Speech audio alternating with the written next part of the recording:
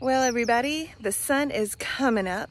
The blackberries are blooming, and you know what that means? It's planting time. I don't know what I'm doing, but I did find a pair of matching socks and gloves today. So I think I'm gonna grow a few tomatoes. While I'm finishing this cup of coffee, I came over here to check out the potatoes before I get started planting the tomatoes. Look at how far along they've come.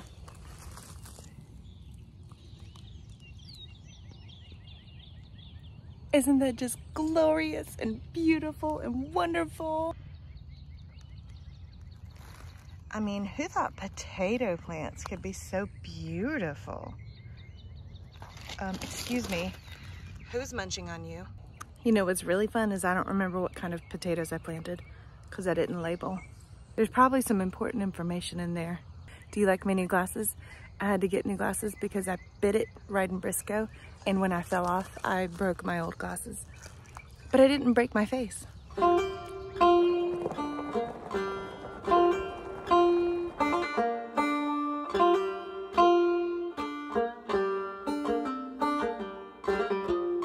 So I'm standing here in front of our vegetable patch. We have some landscape fabric already rolled out, and what I'm gonna do is just simply space these apart, the proper amount of spacing. And I've got the sprinkler going because I would like to have the ground saturated and ready for seedlings to reduce the risk of transplant shock.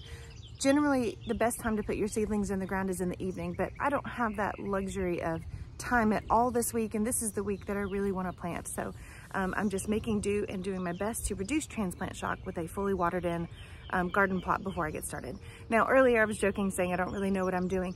I know how to grow things, but on such a large scale, this is gonna be new for me on such a large scale. I started over 300 seedlings, and of course I trimmed them down to the ones that were the strongest, and I have a lot of tomatoes to plant.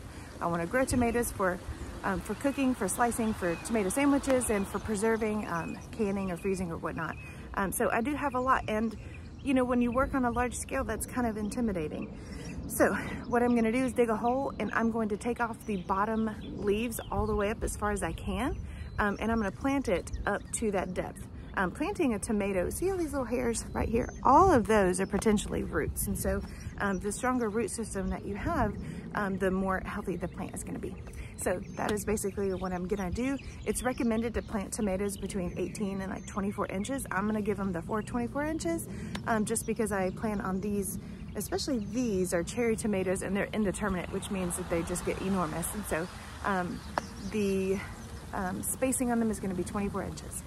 Next, I have to think about how I'm going to stake these up, how I'm going to support this bush, because it's a vining plant, and that means it really wants to grow up, but it wants to grow up on something. So some people use like a staking trellis system. I'm going to try something called the Florida weave. You'll see us install that.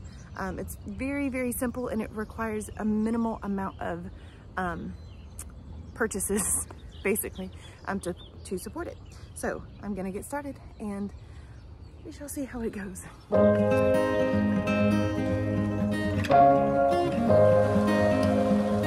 a lot of tomatoes.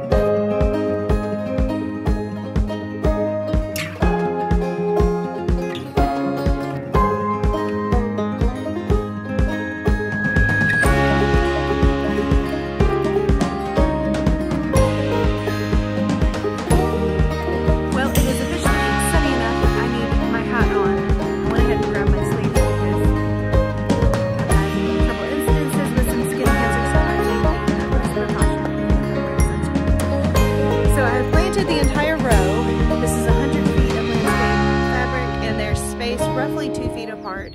I'm going to interplant it with some basil, probably some marigold too. There's some benefits to interplanting with companion plants, especially basil and marigolds, because they're strongly scented. Not only will that probably keep the deer away, but it'll serve as a repellent for the hornworm caterpillar. So this is how I did it. I laid out my landscape fabric, I cut an X into the fabric, and I scooted the fabric under to make a big diamond or a big square, and then originally I was using my spade to cut the hole out, but this is pretty hard earth even though it's been tilled, and I got so tired, especially doing this all on my knees. My ankles are hurting, everything. So about halfway through I grabbed my shovel and was just going for broke. Judson, my son, joined me out here. So we planted it as deep as we could, pinched off the bottom leaves and planted it as deep as we could. This is a kind of an anomaly plant. This is almost one of the only plants you can plant deeper than its root ball, simply because those little hairs on the stalk will grow roots. I don't recommend doing that with your other plants. You'll rot the stem. The tomato is just built different. Then we planted it really deep and put the landscape fabric back onto it. Make sure that we got all the air bubbles out. When roots run into an air bubble, they will stop growing, so we don't want that. So we compacted it down in, and I am watering it with the sprinkler. This is not the ideal way to water your plants. Don't take my advice, but this is the most economical option that we have for now. We are trying to be thrifty. It may not work. We are putting ourselves at risk for enormous fungal problems with having overhead watering. Ideally, I would like several hundred feet of drip tubing or drip tape that simply waters the roots of the plant. Or we could simply hand water and just direct the stream of the water at the root ball. But I don't have long enough hose to do that, so the sprinkler will reach for me. I'm not sure when we will get drip tape. That is a hope and a prayer. Maybe if more people subscribed and watched our channel, we could get monetized. But just put that out there. So what I'm gonna do now is go in with some organic fertilizer, and I'm gonna sprinkle it around the drip line, which is basically where the water would drip off of the leaves. What is that noise? It sounds like a chicken coughing, which is not a noise that I've ever heard. But if a chicken did cough, I think that's what it would sound like. Anyway, I'm gonna put some fertilizer on them. And then, since the day is still young, it's only 10 a.m., I am going to move on and probably start to put up my cucumber trellis right next to it. Smells organic.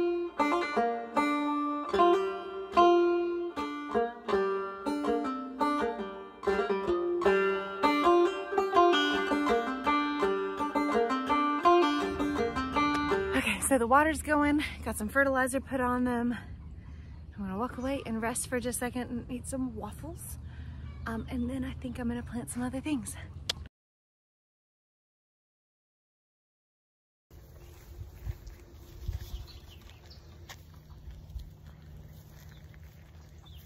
Are you such a good donkey? That's Irma, just a running donkey in the grass. Yeah. Irma. I see you. I know you're right there. There she comes.